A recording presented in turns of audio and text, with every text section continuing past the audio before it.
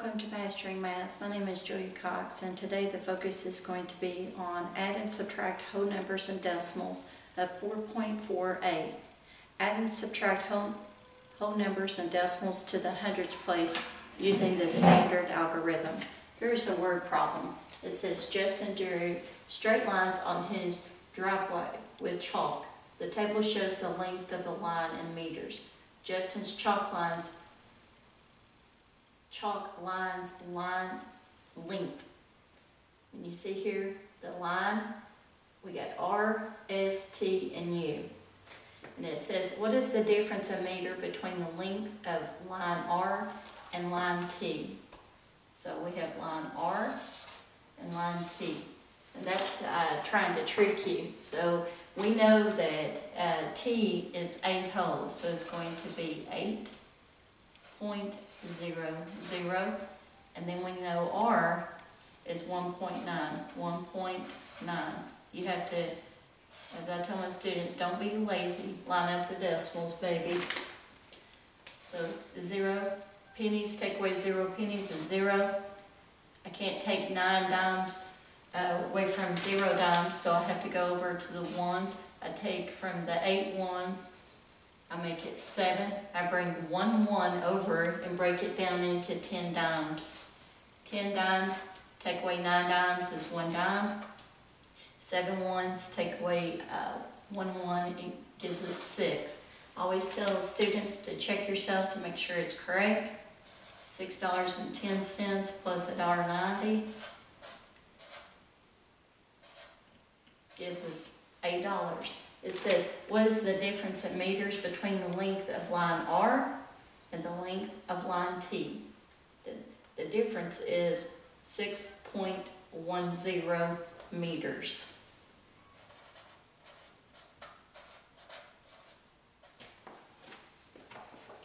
Okay, now let's go ahead and try another one. I'm going to bring this down. And move another one in that vicinity. Let's see if it lines up correctly.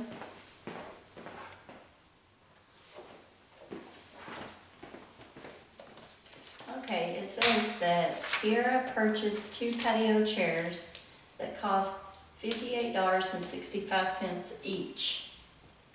So it says 2, so we need to circle that 2, that's $58.65 each. And then a table that cost $147.22. What is the total cost of these items? So we have to add $58.65. You can either add or multiply it. Either way. You can add it together twice, or you can multiply it by 2.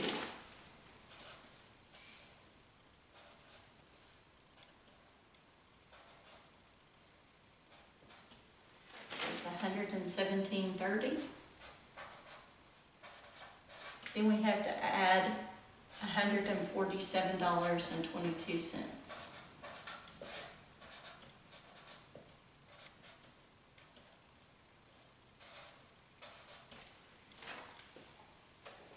$264.52 is the total cost of these items.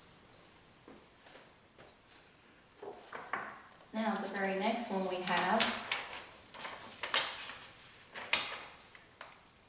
Caitlin has a $10 bill to spend at a book fair. She buys 1 book for $4.95, 2 bookmarks for 65 cents each, and a keychain for 1.8. How much change should Caitlin receive from her $10 bill? So we know that we need to add all of those up. So we have, she buys a book for $4.95. She buys 2 bookmarks for 65 cents. So we have to do that twice. 2 bookmarks for 65 cents a piece. And then a keychain for $1.80. So this is about lining the decimals up and adding it together and then subtracting from $10. 5, 10, 15, 9, 10, 16, 22, 30, 4, 5, 6, 7, 8. So $8.05. We're going to subtract that from $10.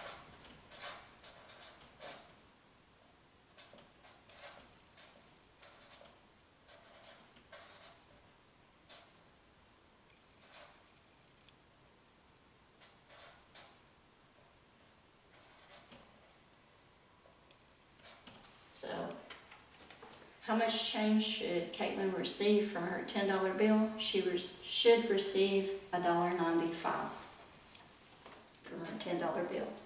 Thank you for taking the time to watch this video. I hope it's been helpful. If you like the video, please click like, share. If you have any comments or suggestions on future videos, just leave a comment in the suggestions. Thank you for your time. Have a wonderful evening.